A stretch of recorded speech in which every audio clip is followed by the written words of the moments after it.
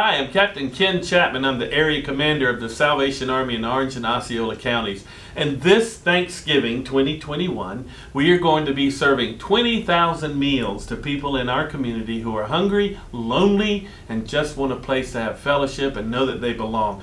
And we are so fortunate to be able to do this with some incredible sponsors. Elevation Church has stepped up in a big way to partner with us.